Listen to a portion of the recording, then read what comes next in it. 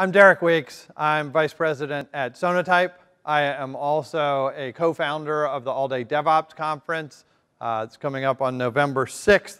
But today I'm going to talk to you about some research I've been doing for the last 5 years into open source software development, open source projects, and I hope that you'll find it really exciting. As part of any organization's journey to excellence, it begins when the organization ceases to sacrifice quality for speed. This is really important. When we're thinking about DevOps and improving our practices in our organization, it is not just about speed. But all of you have probably read the State of DevOps report from Dora, right? And that talks about speed. That talks about organizations that are deploying 67 times faster than their peers. Their change failure rates are 2,600 times lower. They're 2,600 times faster to recover from failures than their peers, right? It says that these organizations that are moving faster than their peers are more profitable, they have higher market share, and they also have more satisfied employees and developers and folks in their DevOps practice. So why can't we just move fast? Right? Why is this not important? Well, the other thing that we do know from the State of DevOps report is that the exemplar organizations are 1.75 times more likely to extensively use open source within their environments. Now, this finding from the State of DevOps report actually led me and my colleagues at Sonatype to intersect with folks like Gene Kim and Dr. Stephen Magill and a bunch of our security and data researchers to get together this year and work on something called the State of the Software Supply Chain Report. Now, one of the things that we were looking at that's important to DevOps and the open source development community is that we knew in the in the Phoenix project that Gene Kim wrote, he said, look, if you're going to do something in DevOps, there are the 3 ways of DevOps that he wrote about in the Phoenix project. And the first way was understand the performance of the entire system end to end. And the other part of the first way of DevOps that people don't really recognize is in there all the time is never pass a known defect downstream.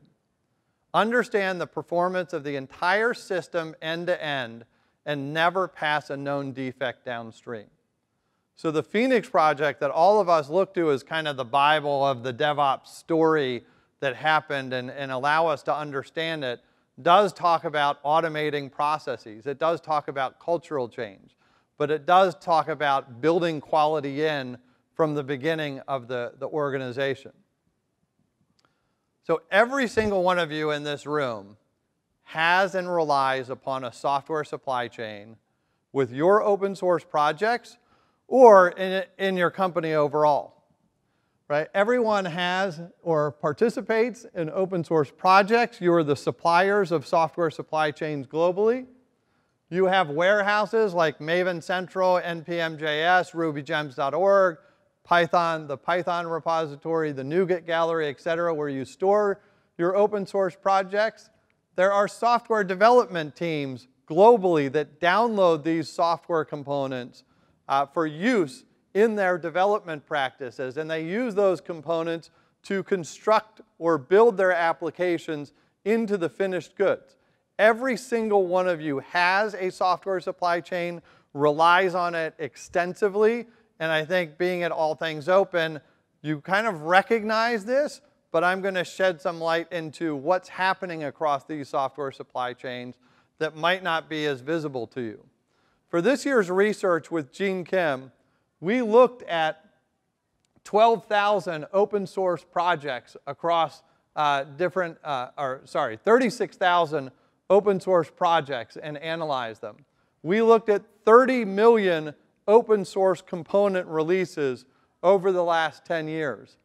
We examined 12,000 software development organizations surveyed over 6,000 developers as part of this research, and also examined over 68,000 applications built with open source components. And I'm going to share some of that research that we have today. To give you a sense of how much open source is being used in software development today, we've been tracking download patterns across Maven Central as well as the NPM repository. Last year, the approximate 10 million Java developers on the planet requested 146 billion Java open source components from Maven Central. When I joined Sonatype back at the beginning of 2014, we had just seen 13 billion download requests at that point. In JavaScript, if you're using NPM packages, you are part of the population of 6.5 million JavaScript developers that have seen over 11 billion downloads of NPM packages every week. The consumption volumes in this market are unbelievable and growing at an exponential rate. And just when you think 146 billion is really high, we will come out with the numbers next year and it will be exponentially higher the next year with this consumption pattern. Now what this means is out of the applications that we're building using these components, that we're not writing all of this code from scratch, that 85% of the average application being built today has a footprint of open source components within those applications. In some organizations, that's higher than 95% of the application is built using open source components. Now, none of you in this room has an organization where you're downloading billions of components a year, right? At best, the biggest organizations that I've seen are consuming around 16 million open source components annually, but an average organization just in Java development alone is bringing in over 300,000 open source components from Java from over 2,700 different open source projects. If you look at all the releases, it would be across 8,200 releases of those projects that are being downloaded that 300,000 times. It's really awkward to like look up at a screen and feel like you're not going to fall off the stage here. So hopefully that won't happen. But all of these components that you're downloading are not created equal. If you're doing Java development and downloading things from Maven Central, do you recognize that 1 in 10 components that you downloaded last year had a known security vulnerability when you downloaded it and brought it into your organization? Did you also know, if you're developing using NPM packages, that on average, every developer is downloading about 60,000 NPM packages locally? And when NPM did their own audit of how many of the packages are vulnerable that we've looked at using of our users using NPM audit, 51% of the packages developers were using had known security vulnerabilities built into those or known about those components.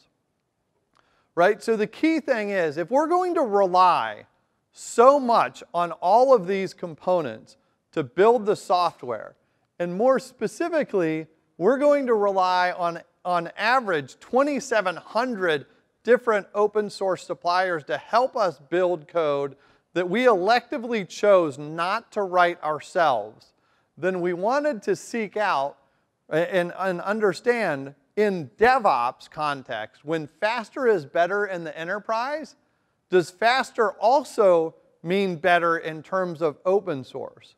And if we're going to use open source, how do you pick the best suppliers from this ecosystem? How do you pick the best open source projects to work with? Is it just on, man, I've been using that project for the last 6 years. Version 2.1 works just like I want it to, and so I'm going to keep using that project? Or is it because, well, it's popular, all of my friends are using it, and I see in different places in different communities where I get involved with other developers, that they're using that same component or relying on that same project. So I'm just going to keep using it because it's popular. So we set out to do some research to identify which are the best open source projects and what attributes do we base that research upon. So there are differences between the enterprise and open source projects. You have multiple deploys a day within an enterprise. You have versioned releases within open source.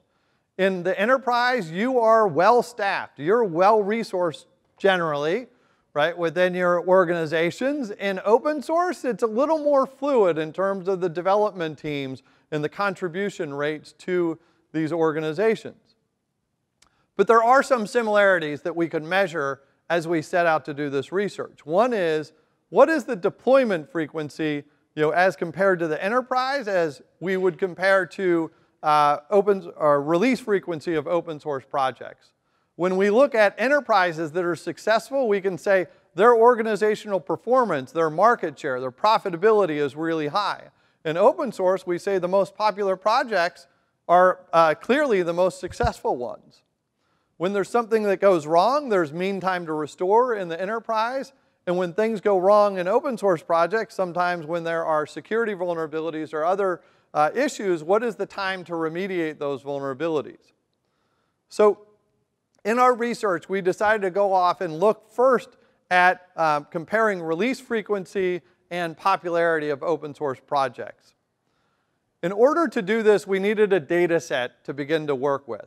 So at Sonatype, being the stewards of Maven Central, we have access to data about a lot of different open source projects that have contributed different releases over the years. We started with a population of 266,000 projects.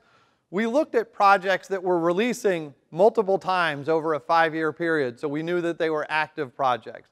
They followed a certain standard versioning protocol so that we could get consistent versioning of the projects. And we looked at those that had multiple dependencies as well, because we wanted to look at the impacts of open source suppliers that relied on other open source suppliers or projects relying on other projects as dependencies within these ecosystems. And we whittled it down to about 36,000 open source projects that we then dove into further to better understand their performance attributes of good suppliers versus bad suppliers within this. So in order to do this, we looked at a lot of different attributes, from popularity, the size of the development teams, their release speed or release frequency, were they using CI tools, were they foundation supported, security vulnerabilities and remediation times, etc.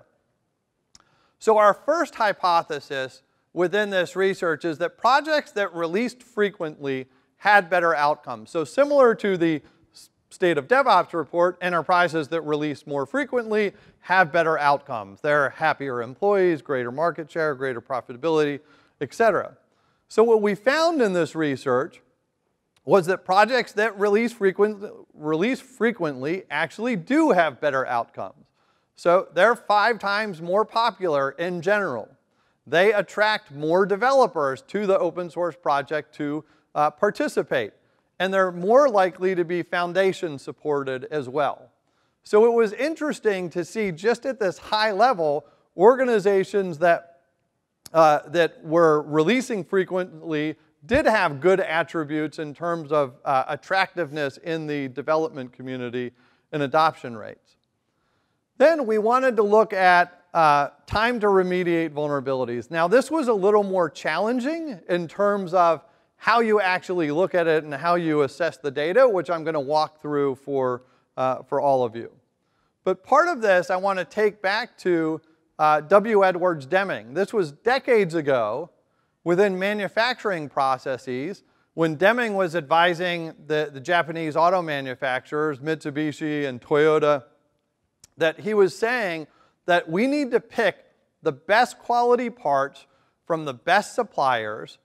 We need to track and trace defects along the development lifecycle. We need to find the defects as early as we can within the lifecycle of products and rely on the fewest and best suppliers that we can when defects occur that they can remediate these fast. So time to remediate or time to correct issues that happen within a manufacturing process also relate to kind of what we look at in terms of open source projects and their performance as a supplier. So to look at the time to remediate hypothesis a little more, we needed 3 metrics to work with. One was the time to remediate, then the time to update between any releases, so the time to remediate for any vulnerabilities, and whether they had stale dependencies that they let go or didn't update with every version of their project. So in order to understand the kind of things that we were trying to calculate to determine who was best at remediating, we have a simple model that we produced within the report. So in this model, just to walk you through it, we have component C version 2.2, and that over time is going to update to C 2.3. Within it, it has 2 dependencies, A 2.2 and B 2.2. At some point between C 2.2 and C 2.3, B has a vulnerability discovered in it. At that time, we need to understand, we wanted to understand if the dependency had a vulnerability, how quickly did B update? Because if B updated, then the new version of C could also update with that dependency, or update using the newer dependency. During the time that B is vulnerable, C is also vulnerable as a result. And when B actually fixes the vulnerability or updates its code to remove the vulnerability and releases a new version, then we want to look at how fast C adopts that, and that's C's remediation time, as well as the update time from B being updated to C being updated. We also wanted to look at when B was updating as a dependency, was A also updating, and how long was that update time? So how frequently or how could we measure the performance of a supplier that knew that they had a problem related to one of their parts or one of the projects that they relied upon, and could build that into the new part so that all of you that were using part C 2.3 would not be impacted by that vulnerability. The faster they can update or remediate this vulnerability and get it to you, the faster that you can put that into your environments. Every once in a while, or a project like A, or C, I should say, will skip a dependency, so leave it stale. So this project may be releasing faster, and C may not be able to keep up. And if C doesn't keep up for a long time, it could miss not only 1 release, but maybe 10 releases in between C 2.2 and C 2.3. So stale dependencies were also a factor of how quickly are the projects updating as they go through.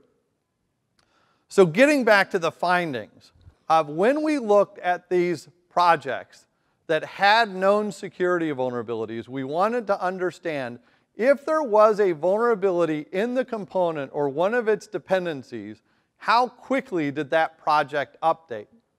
So unfortunately, or fortunately, depending on how you look at the performance here, the median time to update is 180 days.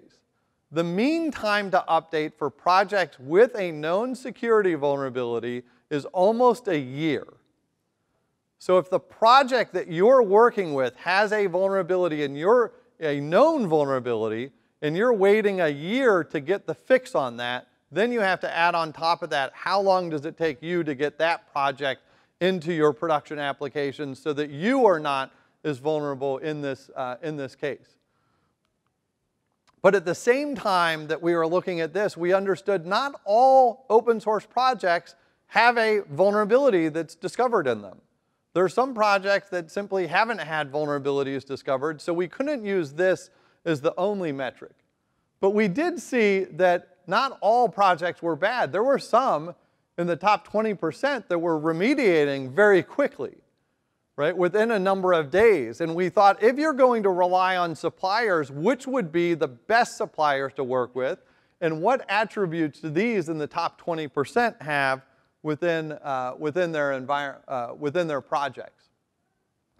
So what we also did within the research was we looked at not only the time to remediate vulnerabilities, but the time to update on average. So as you can see, the median time to update for any project, regardless of vulnerability or not, is 130 days.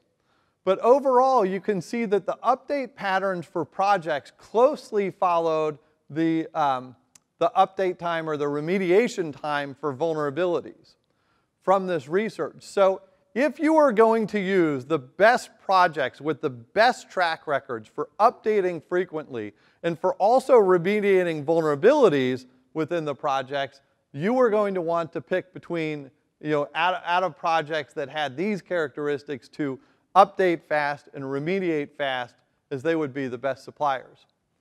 So projects that update dependencies more frequently are generally more secure. So this was a hypothesis that we entered the research with, and we actually validated that, as you saw, that those that were updating more frequently were consequently staying more secure. They weren't necessarily prioritizing security vulnerability remediation, but just through regular updates and frequent updates of their code, they were working out the vulnerable code either purposely or just consequently as they were updating. So the other thing that we wanted to look at, or another hypothesis, was that projects with fewer dependencies would be able to stay more up to date. Right? So in my example that I showed, there's one project, 2 dependencies within it. It's going to be easy if you only have 2 dependencies to update them versus a project that has 17 dependencies. It's going to be a lot harder to keep all of those updated between releases. And the data actually shows us that that's false. We invalidated that. Components with more dependencies were more likely to stay up to date. So larger components or open source projects that had larger development teams had 50% faster median time to updates and released 2.6 times more frequently. So this is the number of dependencies that you see here on the x-axis and the size of the development teams. So we know the correlation, we don't know the causation within the data, but the more dependencies that you get, the more developers are showing up. What we also recognized was that 2 pizza teams were more effective than 1 pizza teams in this. So when you have about, 4 to 6 developers, you have more dependencies. On average, you're updating a lot faster, and I think we've all heard 2 pizza teams are kind of the most productive teams out there by size. So that was just kind of a funny thing that we noted during the research. So hypothesis number 4. This is my favorite one that we entered the research with. So more popular projects are better at staying up to date. So Ken, you didn't know who this person was. You couldn't read the slides before they came up. But who's read The Cathedral and the Bazaar? Right? If you haven't, I highly recommend it. It was published by Eric S. Raymond in 1999. And as part of that, he introduced many rules of software development, of open source software development, that still hold true today. But one of them, anyone remember Linus's Law from the book? What was it? Linus's Law. You've all read this like 1,000 times. With more eyeballs, all bugs are shallow. Right? So at this time, in 1999, when Eric was writing this book, open source was evil. Right? You had to use proprietary software because it was safe, and open source was evil, and you shouldn't use that because there are a bunch of people just contributing any code that they want to. And the open source community developing Linux was saying, if we have more people contributing to this, and we have hundreds and thousands of people contributing to this project with more eyeballs, we will find all the bugs faster than with proprietary software. And this was the thing that was it's quoted time and time again. And it's not so much an issue today as open source is very widely accepted. But back 5 years ago, or even more, that was the argument that was used with why should we go on using open source. So with more eyeballs, all bugs are shallow. Or with more popular projects, they're going to be better at staying up to date and have fewer known vulnerabilities associated with them because the bugs are being found by all these folks. So as we were looking at the data, we recognized within the top performers that there were certain characteristics that they had. And we recognized a couple of exemplar groups. There were small exemplars and large exemplars. And within the exemplar group, some were small, average of 1.5 developers. The larger ones, average of 9 or so developers. They're releasing frequently. They're updating frequently. They have low rates of vulnerabilities within them. They're more likely to be foundation supported. But there were also groups that we identified in these clusters of the analysis that were laggards. They had poor mean time to updates. They had high stale dependency counts.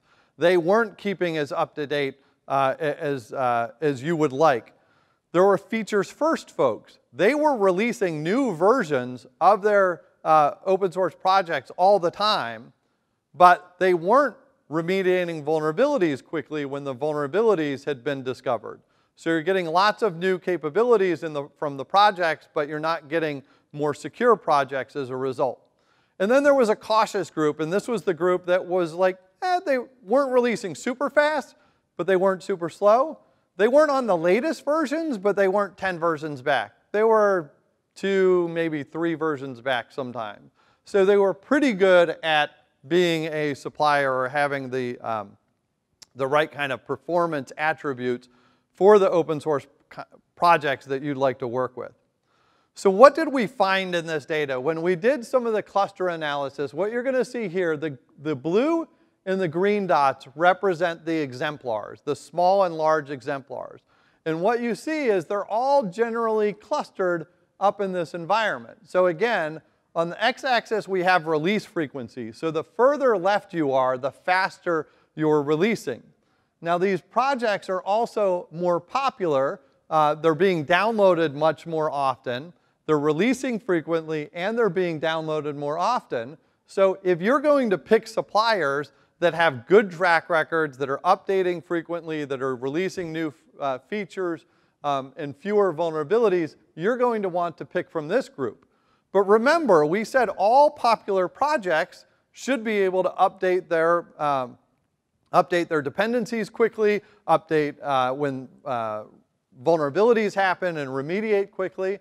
But there's this group over here of projects that are quite popular, but they're not very fast at remediating vulnerabilities, right? They're not very fast at updating.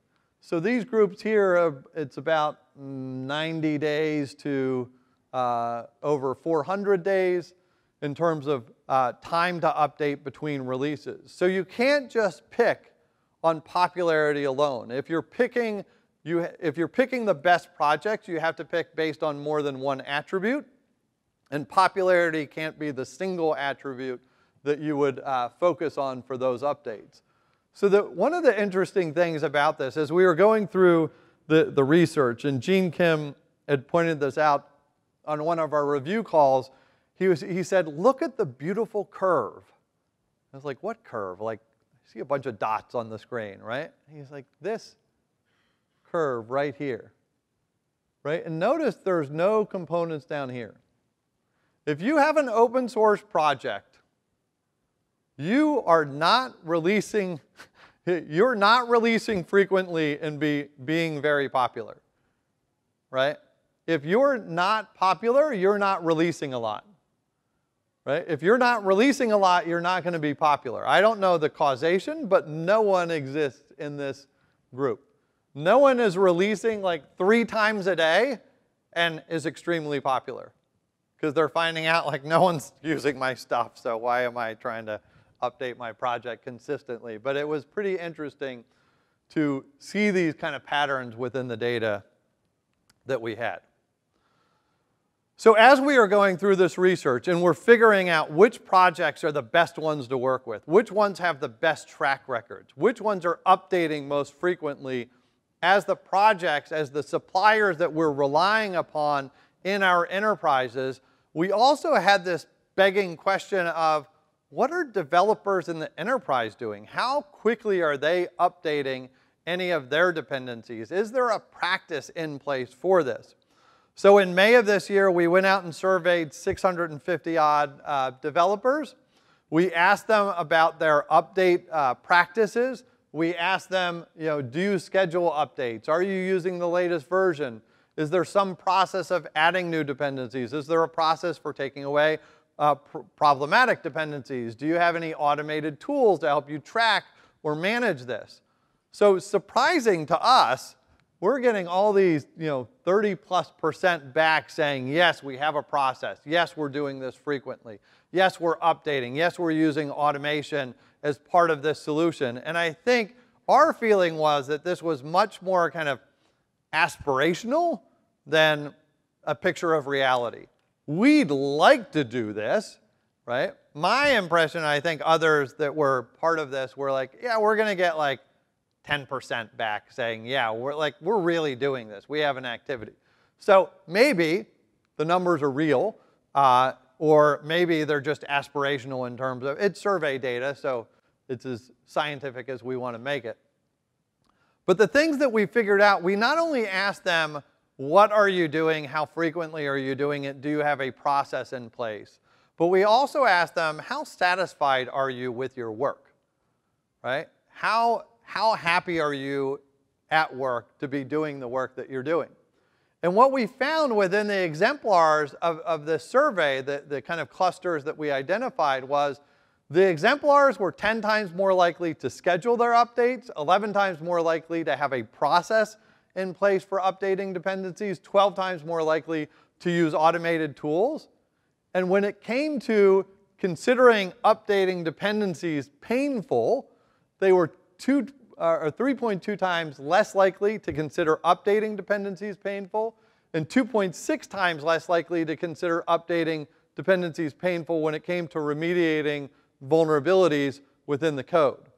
And what that showed us was that those that had an active process around this, that were doing it every day, that were climbing the mountain every day, found the behavior easier. Those that were updating dependencies as the laggards, once a year, once every other year, found it painful, right?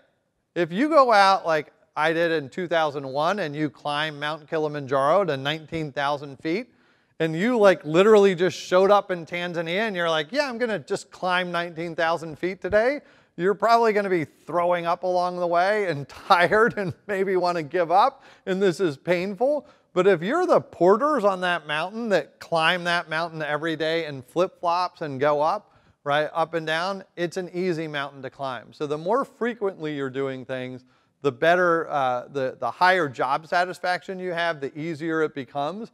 And we saw similar findings in the State of DevOps report from DORA, that the more frequently people were doing things, the more it became part of everyday work as the frequency and the automation and the velocity came in, the easier it became to do.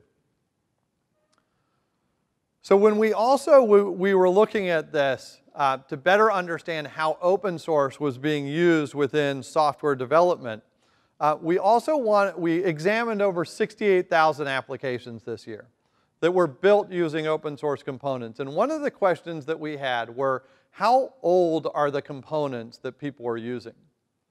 So of these applications under active development, we see that almost half are using components that were developed or released in the last 3 years. But that also means that all of you that are using components in development are also using components that are 4, 5, 6, 8, 10 years old within your applications. These, like a component, and we see this all the time. It's not as infrequent, or maybe you guys know, it's not as infrequent as one would imagine to use a 10-year-old component in development today. When there are like 40 or 400 newer versions of that component. It's like, I've been using it, it works, it does exactly what I need it to do, why should I move to a newer version? Then I'm going to have breaking changes, and I don't want to deal with that, right? But there are a bunch of older components being used in development, and why does that make a difference when it comes to the quality of what you're using? Well, when we look at the percentage of known security vulnerabilities in development across those applications, those that were the components released from 2017 on forward had a 65% lower known vulnerability defect density than the older components. These components on average are 15% of those have known vulnerabilities. If you're using the latest versions of components, just by using the latest updated versions of components as a practice, if you use components that were no older than 2 years old, you could drop your defect density considerably by using just the latest 10 versions or 10 releases of these projects in the last couple of years. So Jez Humble, in his book, and this is going back to building quality in. Have you all read Continuous Delivery? Jez Humble, Dave Farley, it was, I don't know how old it is now, like 8 years or something like that? 10 years? Okay, still a phenomenal book, right? And not buried somewhere in like chapter 12 in the middle of the chapter. In chapter 1, they say, we're going to move fast with continuous integration, but you got to build quality in. It's not hidden anywhere. It's right in chapter 1. And if you're development teams and you want to build quality in, then we look at, we want to look toward some survey data that we did back in, this was January, February of this year. We asked 5,500 developers about their use of open source projects within development and security practices within their organization. This is our annual DevSecOps community survey. About 3% of the people that take this survey classify themselves as security professionals. So it's mainly DevOps people that classify themselves, self-classify as DevOps or developers, IT managers, architects, etc. And we ask them to identify what's your DevOps practice. Are you a mature practice, or are you, do you have no DevOps practices in place?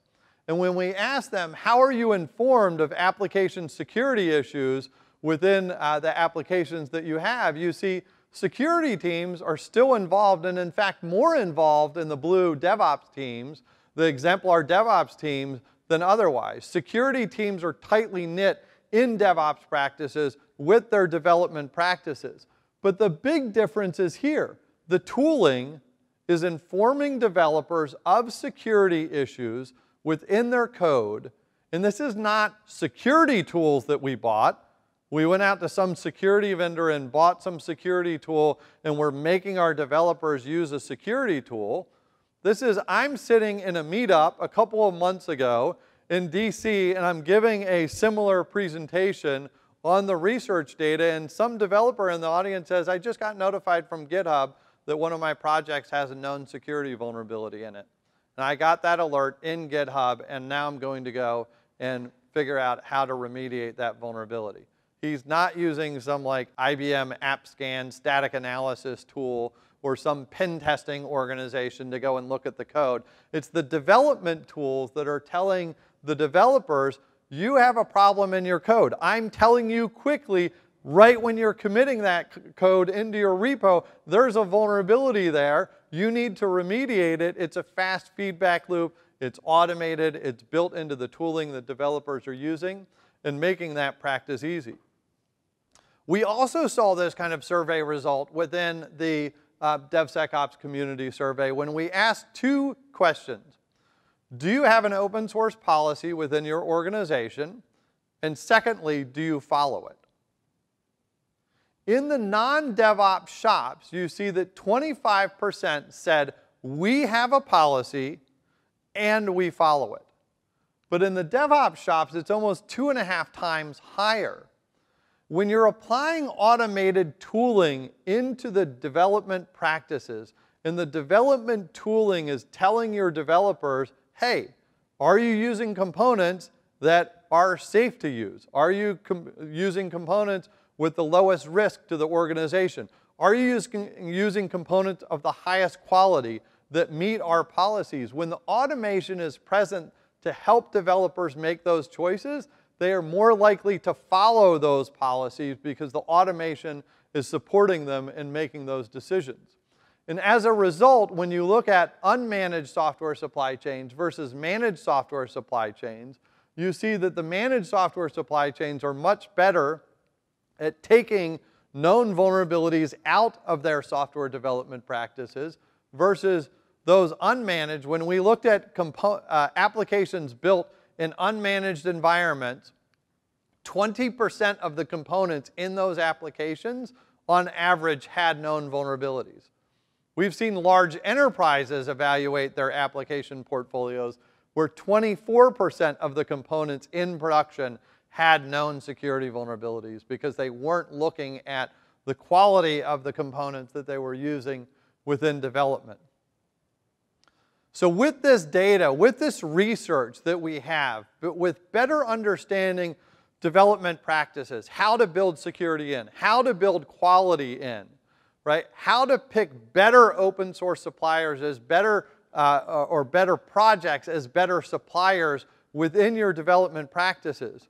We can begin to imagine qualities at insane speeds that we're trying to work at toward developing, right? We can also imagine automating a rating system for OSS projects that we're working with, or open source projects that we're working with. So you could identify, if I'm going to use a project, who's a 2-star supplier and who's a 5-star supplier based upon multiple attributes, not just popularity of the components within the environment.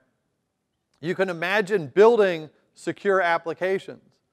And somewhere down the line, because 85% of the applications that we're currently building are using open source components, or 85% of the application is built from open source components. And like I said, in some places, 95%. And we know the attributes for the best open source components out there, or the best projects out there, that if you give computers this knowledge to say, I need the best parts from the best and fewest suppliers out there to build my application with the highest quality attributes out there, that machines could start to make the choices. And machines can start to build the applications. And we've all heard that machines could start building applications at some point, right? And none of you as developers are out of a job. Your kids studying development? We'll see. Again, I'm Derek Weeks, Vice President at Sonatype, co-founder of All Day DevOps. If you want a copy of the slides, if you want a copy of the report, if you want a copy of the DevSecOps community survey, my out-of-office message is on today, weeks@sonatype.com. You don't have to put a subject line or thank you or anything like that. If you email that, you'll get my out-of-office message. There are links to SlideShare, slide deck or slide deck share or whatever it's called, where the slides are. You can just download them as PDFs from there. You don't have to register or anything to get those. If you are not at this conference and you're watching a video of my presentation, thank you for watching online. Also, if you're going to email me, my out-of-office message is not on when you're looking at this video. So please tell me I was watching the presentation you gave at All Things Open, and I really like the slide so that I can know which slide deck to send you, because otherwise I just get these emails that come in from Joe with nothing in them. Like, Joe, do you want something? So, as I did mention, I am co-founder of a conference called All Day DevOps. It is coming up on November 6th. This conference is entirely online. We have 150 sessions throughout the day across 24 hours. It is absolutely free to attend. You can bring 2,000 people from your organization to participate like some other organizations are doing. We'll have about 30,000 people participate this year. It's all DevOps topics. There are no vendor pitches allowed. So I invite you to join that. All the sessions will be recorded online as well. And again, Derek Weeks, weeks@sonatype.com if you want a copy of the slides or the reports. Thank you.